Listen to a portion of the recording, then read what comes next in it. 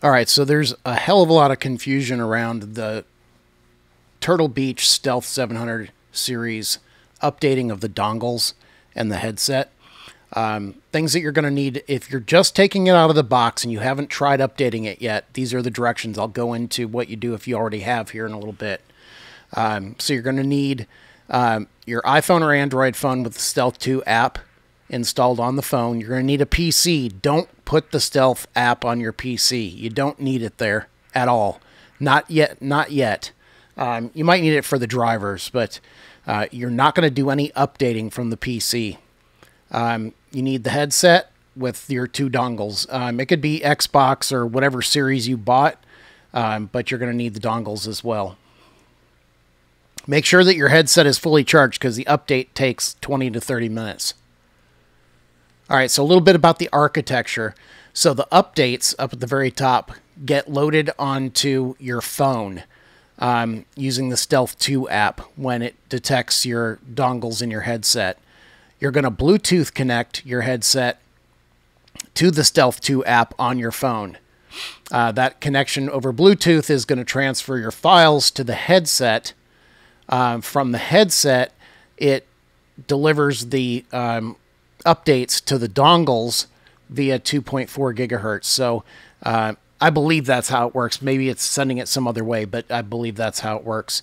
So you're going to have your Xbox dongle plugged into your Xbox, not your PC. Don't follow the directions if it tells you to plug them both into the PC. That's where most people go wrong. So the dongle goes into your PC. It can also go into a Mac. All it needs is power.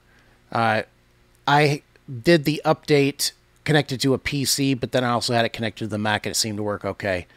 So put the dongles into the appropriate slots. If we'll go into the ifs in a minute here. All right, so insert the USB dongle into your PC. Insert the Xbox dongle into your Xbox, not the PC. Both the dongles should be flashing fast, meaning they're not paired. So you're going to hold down the power button on the headset for about 2 to 3 seconds, and you should hear the beep as the dongles pair with the headset. So they'll go from a super fast flashing to sort of a slower pulsing, and you'll hear the beeps on the headset. Now you're going to hold down the Bluetooth button on the headset for about 2 to 3 seconds until it goes into Bluetooth pairing mode.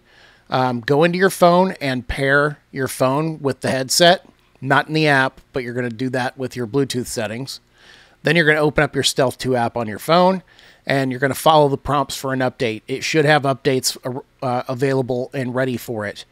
Go ahead and just follow the directions and go through it. If the update fails, you can try it again. Hopefully it didn't brick anything. If you're having problems, though, you can hold down the top 2 buttons on each ear cup. It's the mode button and then the button you use to switch between the dongles. Hold those in for about 10 to 15 seconds and then release them, and the headset will reboot and you can try the process again. The process does take a while, like 20 to 30 minutes. Keep your app open, don't switch screens, and don't let it go to sleep. You want to stick there and watch it, because if this thing goes bad, it can mean that you end up having to get a new dongle. All right, so troubleshooting. If you started off by updating on the PC alone with both of the dongles plugged into the PC, you might have a problem. This is where I went wrong.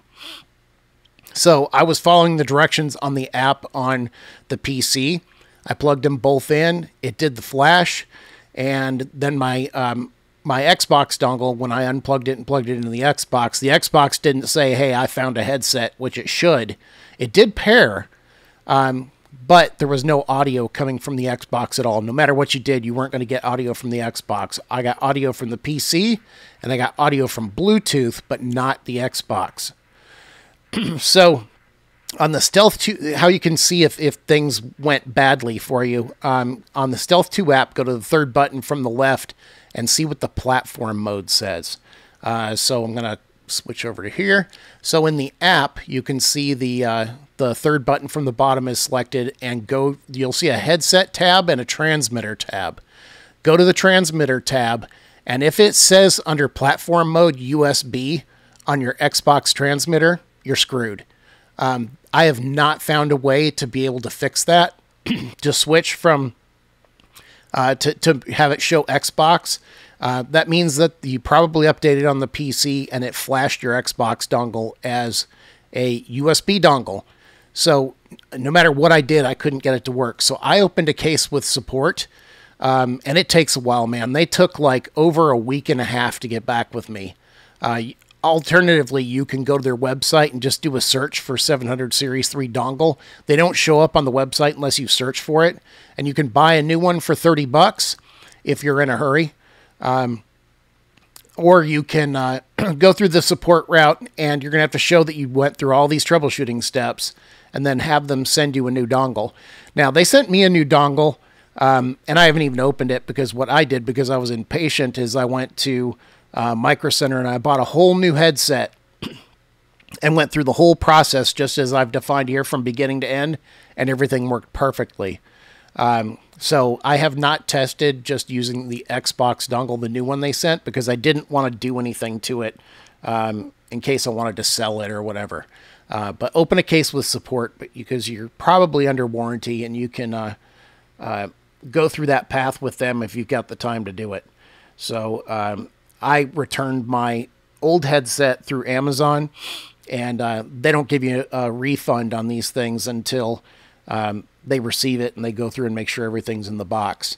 So anyway, I hope this helps some people, because their directions, if you install the Stealth 2 app on your PC and then go through the directions on there, you're probably going to brick your Xbox dongle, because it tells you to plug them both into the PC, and that is incorrect. Don't use the Stealth 2 app on your PC to update these things. Use your phone. All right, hope this helps some people.